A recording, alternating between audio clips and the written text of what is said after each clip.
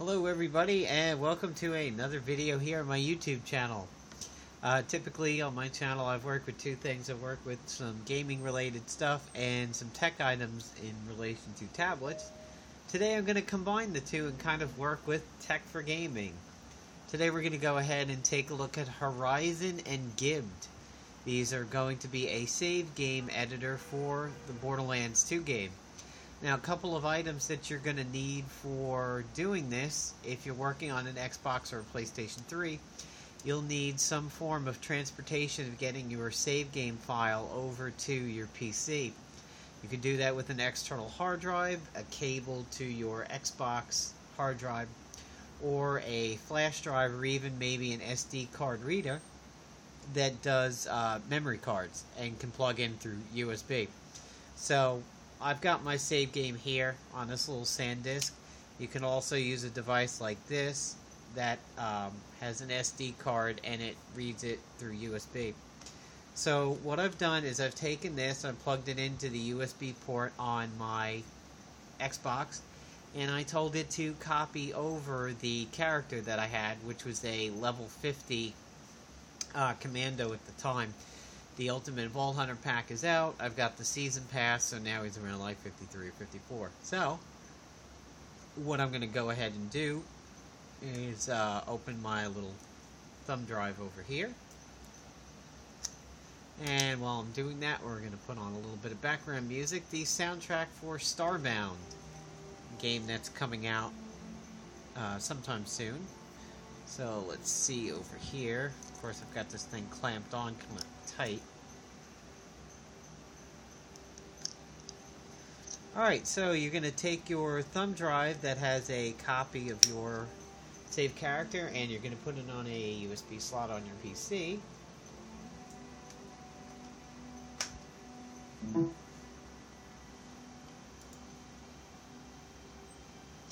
And since it's on my keyboard, it gives me the error about putting it on a 2.0 slot. Once you've got it in, you're going to go ahead and launch Horizon. Horizon may come up and say that there's the flash drive popping up in the Xbox 360 folder. We'll leave that open for now. When Horizon comes up, it may say that it has to update. Say go ahead and do yes. Download the update, run it. It may then come up and say about repair or uninstalling .NET 3.5. Just hit cancel. .NET is already installed, and you don't need to worry about repairing it. So if you give Horizon a little bit of time, it'll automatically pop up with this side area over here. You're going to double click on games, and then you're going to double click on Borderlands 2. As this is popping up, I'll tell you the reason why I did this was never initially to cheat.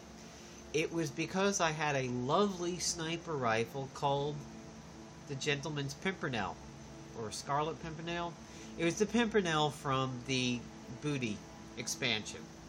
However, I accidentally sold it and exited the game before I realized I had sold it. So I really wanted it back because I absolutely loved that sniper. When a sniper bullet hits, it spreads into that 5 like flower starburst pattern and does an exceptional amount of damage. And I really missed that thing, especially since mine was electrical. It was really good against shielded enemies and shielded bosses. So I went looking for a way to try to get it back because I don't really have a lot of people that I was going to trade with. And that's when I came across Horizon and Gibbed.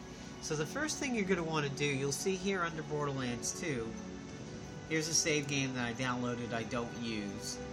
And here's my actual commando. As you can see, he's now 54. So you're going to double click on your character. And it's going to come up and it's going to give you this information. It'll say the character's name, Borderlands 2, an ID, device ID, console ID, and then some other stuff that we're not going to work with on this. You will get into these items if you ever decide to download a save and insert it into your character. But that's not what we're going to deal with. We're going to go over to Contents. And what you're going to do here is you're going to see Save Game. Click on it to highlight it, and then right-click, pick Extract. When you hit extract, it's going to ask you to go ahead and give it a name. I would probably name it something based on your character, like if your character is El Commando or El Capitan or something, you know, name it like that. But what I would go ahead and do, you don't need to do save as type, just give it a name. I would save it twice, and here's why I would do that. By saving it twice and only editing one of them, you're giving yourself a backup in case you really screw up, because there are things you can do in Gibbed, like loading codes for guns that are, you know, extremely crazy. And you don't want to accidentally break your character, so go ahead and extract it twice. One of the copies, you know, do an extraction and name it like Don't Touch or Original, and then extract it again.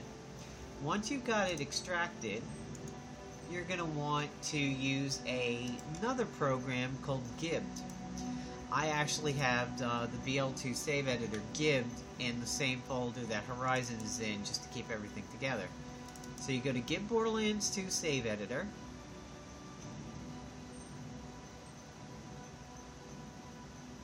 It'll come up in a second here. Okay. First thing you want to do in this new version is go here to the save game type. You have to click on the type that is appropriate. The default is PC, but in this case we're dealing with Xbox, so go ahead and pick Xbox 360. And then you're going to go ahead and click on the character that you saved. Now here I have it as Savegame Axe 2 for Axton. And if you did my suggestion of like El Captain and El Captain Don't Touch, obviously you know which one to pick. When you open it, you'll come up to this screen over here and it'll give you some basic information. You can see his class, his experience level, his experience points, his name, his skin, his head. So you can do some tweaking over here, like you can up his level. Now it's listed here as he's 53 because I'm working on a previous save. I'm not touching the one that I've got at the moment. You can actually jack up his level over here and you can have it sync the experience points. You can go over to currency and edit your currency. You can set your iridium to max out at 499, which is the new cap, your seraph crystals, your torque tokens. You can check off what saved fast travel points you have. Now some are unchecked, and I believe these are just the temporary ones, the ones that get you out of a zone, but don't let you go back.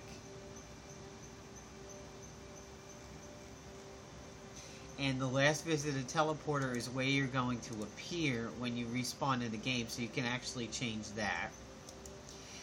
For backpack, this is what you're currently wearing and what is in your backpack. You have bank, this is what is in your vault. And this might be, after the last patch, this might be the only way to increase the items in your vault. There used to be the little trick on the Xbox of putting items in there beyond the limit.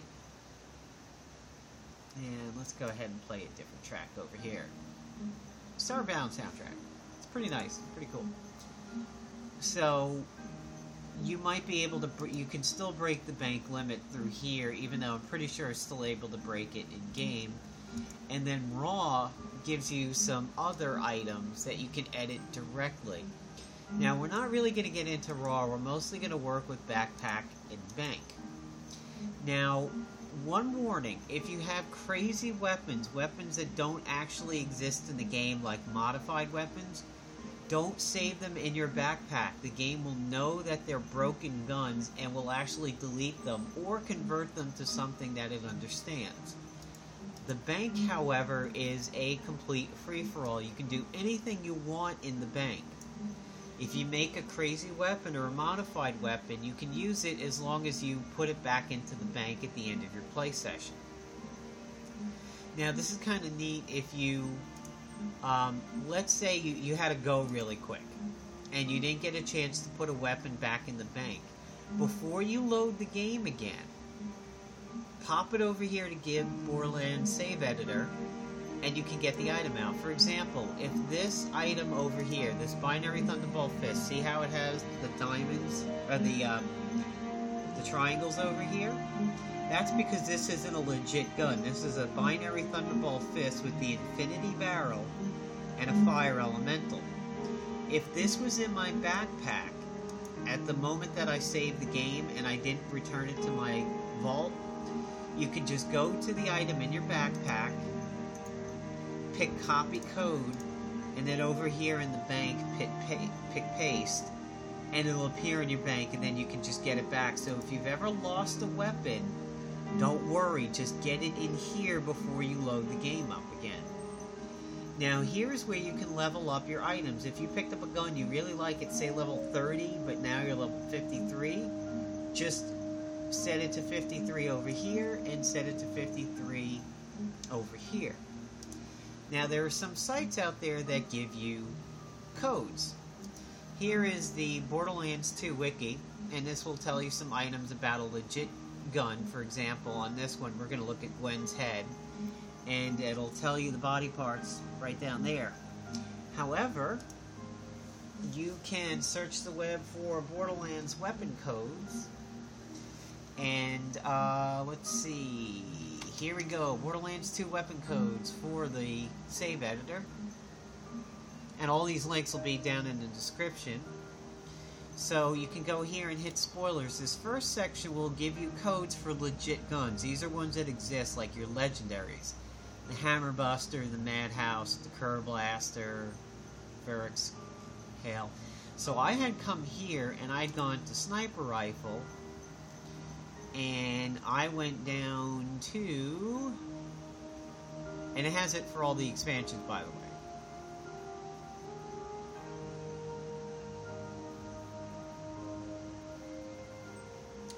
Oh, where is it? Well, there's the longbow. That's the Minecraft crossbow one.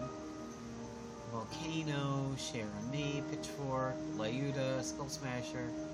Pretty sure I saw the Pimpernel here somewhere, because there it is, the Barking Pimpernel. So what you can do is you can copy the code. Just copy it, hit Control-C. Come over to the Borderlands editor, and if you go to the bank and you hit Paste Code, you'll see right over here, Barking Pimpernel. It automatically appears, because if you hit paste, it just grabs it right from your clipboard. And you can go ahead and up the level, say to 53. Now this one, because it's a barking, was a slag, mine was electrical, so I just went over here and I changed shock, and I got my weapon back. This is initially why I got the save editor. However, I have done some fun things with it. I've created a few interesting guns. Now, if you scroll down on this page, you go to the modded weapons. These are the crazy ones. Anything in this modded weapons section needs to be stored in the bank. Do not leave these in your inventory, as the game will mess them up or delete them. One of these over here, this Parquat Infinity, is fantastic. This thing will hit everything on the map, and it's infinite, so it never runs out of ammo, and it's got a really cool fire rate. And again, if you don't like what they have, when you copy the code, you can just simply adjust it. So we're going to go ahead and delete this Pimpernel. Now, some of the ones I've gone with over here, I've added a legitimate Triqueta. I added a legitimate high-level Evil Smasher, because I did have one of those and threw it out before I understood what was going on. But I do have some fun ones over here, like this one, this Purging Infinity. This one is actually a sniper rifle that is modified with the Infinity barrel. So that's kind of cool. I have a Infinite Trespasser. Now, I was working on the Stalker in Captain Hammerlocks, and he's the guy where if you use the Trespasser, you can shoot his Witch Doctor without downing his shield. So I basically made an Infinite Trespasser. Here it is. You can see here the barrel is the Trespasser barrel, but it has the Infinity accessory, so it maintains the fire rate. It's basically the Trespasser, except it never runs out of ammo, and you never waste time reloading, giving you maximum time of working on that Witch Doctor. I have a regular fibber over here. I just basically cloned my acid fibber and took out the acid. And I could change it if I wanted to and change it over to like a fire fibber or slag one. Here's a binary thunderball fist with slag instead of electrical. This ordinary Hydra is legit. This Resolute Rocketeer is legit. So you can do a lot of things with the Gibbed Borderlands 2 save editor, from just giving yourself some items that exist in the game, maybe some items that you deleted, like a blue that you really want back. You can just level up the items. You can make crazy, crazy weapons, like I made this Miss Moxie's Infinity. This is a Moxie health leeching submachine gun that runs infinite rounds. So you can do some crazy things like this, which is, you know, higher level cheating, or you can just tweak a few things out, or you can just, say you ran around with a raid boss, you were trying to solo him, and you really, like, lost a shitload of money. You could just give yourself the money back. So when you're done, you're going to want to go ahead and hit save and pick the exact name of the file that you opened. So I had opened Savegame X2. You go to Savegame X2, you save it, you close out of Gibbed Borderlands 2, and you come back to Horizon. Here in Horizon, it'll automatically come back to your Savegame save.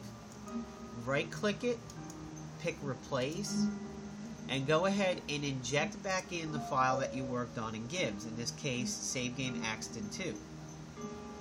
When you hit open, it'll say, okay, injection complete or replacement complete. You have to hit save, rehash, and re-sign. If you do not hit this, all your changes will mean nothing. You have to hit this. It'll say that the save was complete. And then when you are done, you can exit out of Gibbed, you can exit out of Horizon. If you're using the flash drive method, come over here and stop your flash drive process. Well, it's not actually in use anymore, but, oh yes, okay, Gibbed wasn't gone. Alright, so you can go ahead and go over here and eject it legitimately just to be safe. Alright, well, it's not really in use. Oh, hold on, the Explorer window. There we go. I keep saying it's not in use. It really was. Okay, so. Here we go. You can hit stop. Now it can be removed. And you can go ahead and pull it out. And then take this over to your Xbox and play. Now, what I like to do is my original character is saved on the hard drive of my Xbox. The character I've been running with now is the one here on this flash drive. It's a good idea if you keep your original in place somewhere safe. I play off of this flash drive now so as to never mess with my original level 50. This was prior to the Ultimate Vault Hunter pack, so now actually that original is 4 levels behind, but if I ever, like, totally blow up the character, I've got a good base that I can start off with. Or maybe if I want to play Hammerlock again or something, which I've only done post-50, I could do that. So, that's how to use Horizon in the Gibbed Borderlands 2 save editor to edit your characters, and I will give you links in the description. Take care, everybody, and hope you enjoyed the video.